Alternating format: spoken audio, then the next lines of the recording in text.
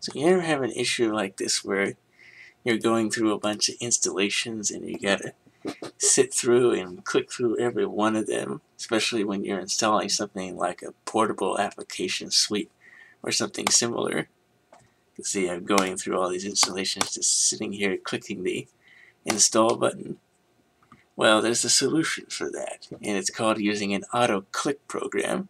And the one I'm going to show here is this GS Auto Clicker, and you can find it online. It's a freeware download, and there's actually a couple of different auto click options that you can have in the program.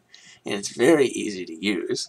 You just install it, run the program, and it's already set to click the mouse once wherever you put it every second. All you got to do is position the mouse cursor and hit your F8 key on your keyboard, and it'll start clicking for you. So I'm going to move the mouse cursor to the next button on this installer, hit F8, and now it's clicking once every second right where the cursor is, and that will just automate this whole installation process with all these installers. See, it's just going through it without me using the mouse. So it's very handy to have. And this is one use of an auto-click program. There may be something else that you might find a use for it, but this is an example right here. And some of the options you can do is adjust how often it clicks.